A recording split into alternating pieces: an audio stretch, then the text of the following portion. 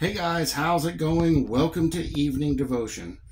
Tonight we're going to be reading out of Job 38:16. Hast thou entered into the springs of the sea? The whole verse says, you guys know what this is in Job. I have the Job playlist, did the whole book of Job, and God's having a discussion with Job. The whole verse says, have you entered the springs of the sea, or have you walked in search of the depths? So let's go up here, because there's some interesting insights in this speech that he's giving.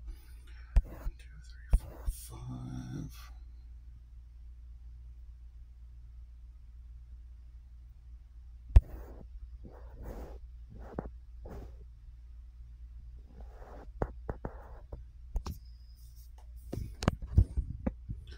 Let's see. So we'll just start right here in verse 8.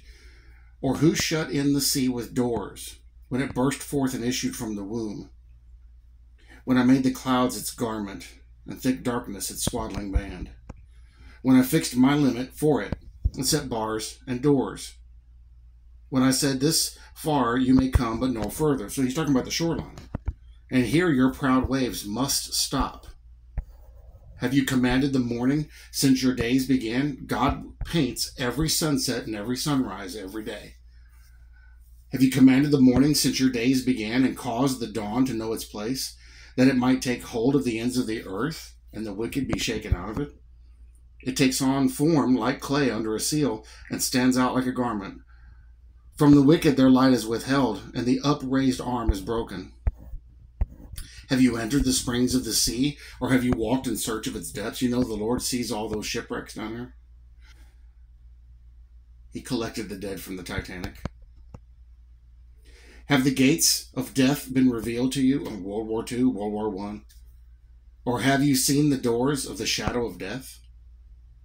Have you comprehended the breadth of the earth? Tell me if you know all this. Where is the way to the dwelling of light, and darkness, where is its place? That you may take it to its territory, that you may know the paths to its home. The Lord is talking about a great many spiritual things that we don't understand, but he's speaking about things we know, but in a way we don't know them. Do you know it because you were born then, or because the number of your days is great? Have you entered the treasury of snow, or have you seen the treasury of hail, which I have reserved for the time of trouble, for the day of battle and war? That's the tribulation. By what way is light diffused? Or the east wind scattered over the earth? See, a lot of the things he's talking about here, we've just now, in the last 2 generations, just like in the last 100 years, 50 years even, discovered these things. Just now. Science knew none of this. Now we're just barely starting to touch on it. Some things in nature must remain a mystery to the most intelligent and enterprising investigators. Like, what makes plants grow better? Oxygenated soil. How interesting that once the plant grows above and spreads its leaves, it requires carbon dioxide. That's interesting. And when it takes in that carbon dioxide, it excretes oxygen. How does that happen? That's amazing. It's a natural filter. Some things in nature must remain a mystery to the most intelligent and enterprising investigators. I say this, when science can figure out how to make a water molecule, I'll put my faith a little bit in science. But science can't do it. Oh, we can make a drop of water, but we can't make a water molecule. We can't bind 2 hydrogen and 1 oxygen molecules together. Human knowledge has bounds beyond which it cannot pass. There are some things we will not know this side of heaven. Universal knowledge is for God alone. If this be so in the things which are seen and temporal, I may rest assured that it is even more so in matters spiritual and eternal. Like, I don't know, for example, the day the rapture is going to happen. These people keep trying to discover it. They will never discover it. It will never happen. Ever. Until it happens.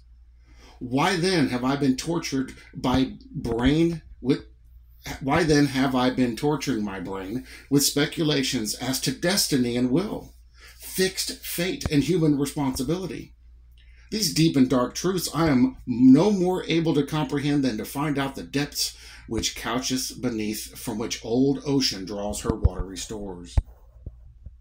Do you know there can be a waterfall in the ocean underneath the waves? Go down deep, you can see it. Why am I so curious to know the reason of my Lord's providences, the motive of his actions, the design of his visitations? Shall I ever be able to clasp the sun in my fist and hold the universe in my palm? Yet these are as a drop of a bucket compared with the Lord my God. If you took all the oceans on the earth and put them in the palm of God's hand, it would barely make a moist spot. Let me not strive to understand the infinite. Let me not strive to understand the infinite, but spend my strength in love. What I cannot gain by intellect, I can possess by affection, and let that suffice me. I cannot penetrate the heart of the sea, but I can enjoy the healthful breezes which sweep over its bosom. And I can sail over its blue waves with propitious winds. If I could enter the springs of the sea, the feet would serve no useful purpose either to myself or to others. It would not save the sinking bark or give back the drowned mariner to his weeping wife and children. Neither would my solving deep mysteries avail me a single whit for the least love to God. And the simplest act of obedience to him are better than the profoundest knowledge. This is why the Bible says, and I've repeated it recently, if you know about the Lord, if you know about him crucified, you have the greatest knowledge there is. Above all other things, none of that stuff matters at all if you don't have the knowledge of Jesus Christ and him crucified. The gospel. My Lord, I leave the infinite to thee, and pray thee to put far from me such a love for the tree of knowledge as might keep me from the tree of life. Interesting ending statement there. There are things we are never going to know. There are things we are never going to understand. Of all the processes in nature, in creation, all the ones we can measure, and there's hundreds of them, why is it there's only I think that they said 11 or 16, somewhere around there, these certain processes that pertain specifically to life on this planet? Why is it they never deviate, but they are static? They never move. And all the rest of them vary wildly because God controls it.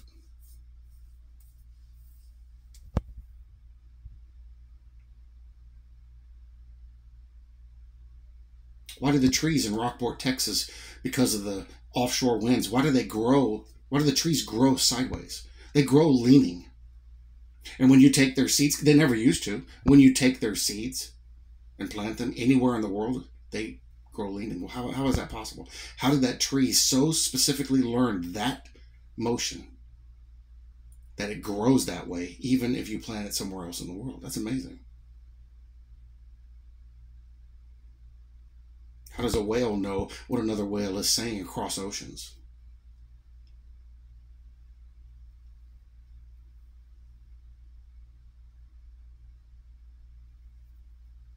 There's so many things we don't understand, and we never will.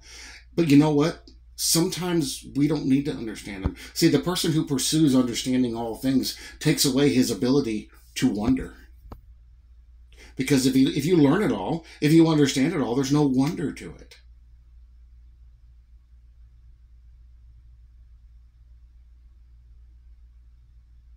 How do clouds work? I don't know. And I'm glad I don't know, because when they form the most beautiful formations, it is a wonder to me.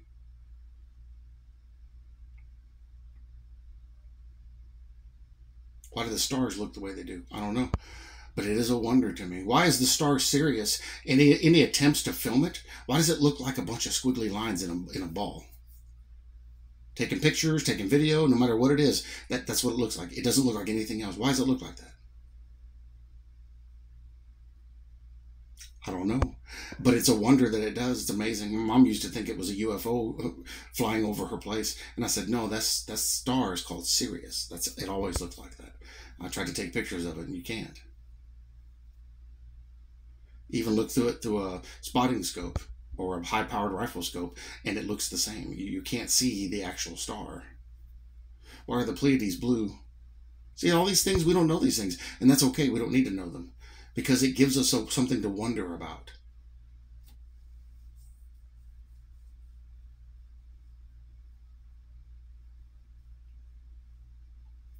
We don't have to know everything. We don't have to understand everything. Sometimes you just have to believe. I don't know how Jesus was able to do what he did on the cross and how that correlated into the spiritual realm, but I know he did it. That's enough. And it is a wonder to me how he was able to shed his blood on this earth, and spiritually it referred to something vastly different, to pay the debt we owe for sin. That's amazing to me. How was Jesus as a spiritual being born as a human? That's a mystery to me. What were we before the world began that the Lord knew us so specifically? There are some things we just need to wonder about. We just need to not fully understand, but just enjoy them and enjoy the wonder of wanting to know about them. There are some mysteries that are best left undiscovered. Because sometimes if we knew them, it might be more horrible than what we realize. Better not to know some things. Plausible deniability.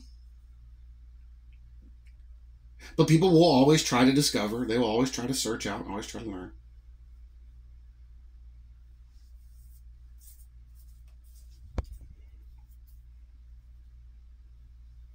Childlike faith sometimes doesn't learn or want to know what certain things are and how they work, but they just believe.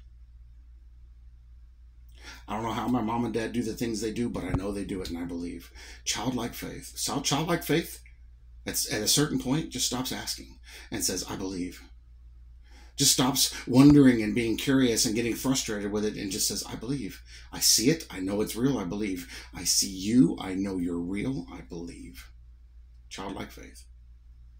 Some things discover. We go out, we find out what's going on, and it's a benefit. Some things it will not be a benefit. Like, for example, if you want a good example of the other side of it, what if you knew every single person by their heart, and so you knew who was going to hell and who wouldn't? Would that be a benefit?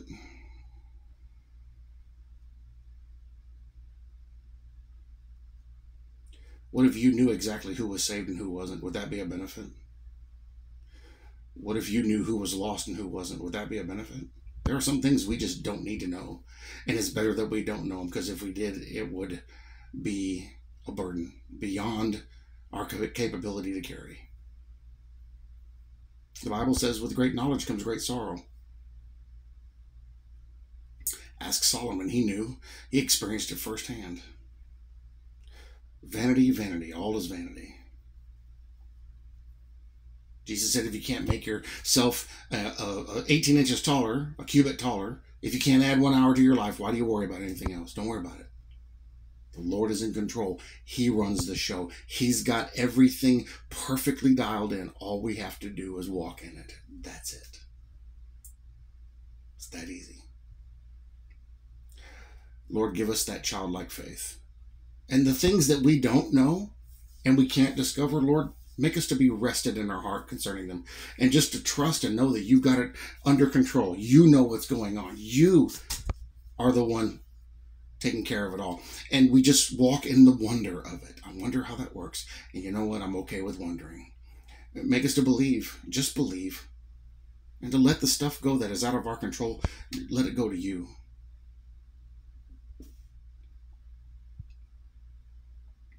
Because if we learn everything, there's no wonder left. Lord, leave us some wonder. I know there are some things we just don't need to know, because if we did know them, it might terrify us too much. Or we might stop paying attention to it. Or we might get bored with it. Who knows? We might stop glorifying you. Sometimes we need that wonder just so it gives us a reason to glorify you, so that it reminds us to glorify you. Lord, look what you did. I don't understand how it works. I don't understand how you do it, but it's amazing. I don't understand how the process works of somebody stepping across from this life to the next, but I've experienced this side of it, escorting them to the veil, and the Lord escorts them across. I don't know how it works. I don't know how the body keeps going on and winds down slowly after the spirit has left it, but I've seen it 2 days ago. Witnessed it with my own eyes. Witnessed it twice. Lord, let's leave some things to wonder. And never, there's some things that aren't for us, that are only for you. Never tell us those things until or unless the time is right. Let us wonder about them, because it's more exciting and it's more interesting, and it gives us even more to look forward to. I put this in your hands and according to your will, because I trust you and I trust your will. You know better than the rest of us. It is in your name that we pray and ask all these things. Amen. Guys, thank you for joining me for evening devotion. Some things are best left alone. There are some places we just should not tread. I remember down there in some of the deepest parts of Africa, there's a big bunch of legends, and there's a lot of information about this out there. A lot of people say it's not real, but they said there's a dinosaur down there. I guess it's like a plesiosaur, but it's a little smaller. And it lives in these big caves up next to the river. Even the hippos are scared of it, and they said it's big, and they even have killed a few.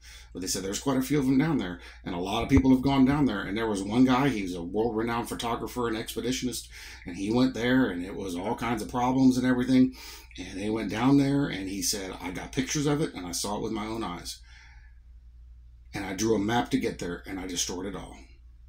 And they're like, what'd you do that for? And they actually tried to threaten him to have him take him there and tell him what. He said, there are some things in this world that are better left unknown.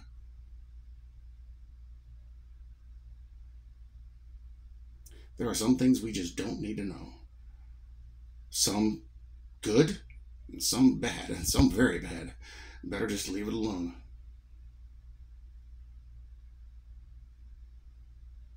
I had a friend a long time ago. Well, he's a friend of a friend. A buddy of mine's friend. We were down swimming in a river, and a couple people were like, I wonder how deep it is in this spot. It was up in Missouri years and years and years ago. And the one guy over the following weekend decided he wanted to find out. What he didn't know was somebody had thrown a whole bunch of rolls of barbed wire down there, and he got hung up in it, and it drowned him. There are some things better left unknown. I can go on and on with those types of experiences. Well, what happens if I do this? What happens if I do that? There are sometimes you need to stand and look at it and go, you know what? I don't need to know what happens. Better that I don't. What's at the top of Mount Everest? Well, a whole lot of people died trying to find out.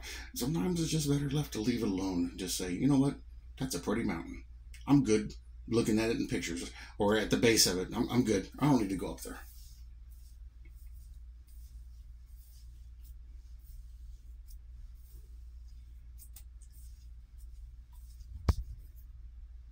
Because a lot of people who went and looked found out. Ask the American Indians. They still tell the legends way back when of the giants. You know, they show you in the movies, they hold their hand up and say, how? Well, there's a reason why they hold that hand up. It's not what the movies tell you. They hold their hand up like that because they're counting their fingers, because they said the giants that eat people had 6 fingers.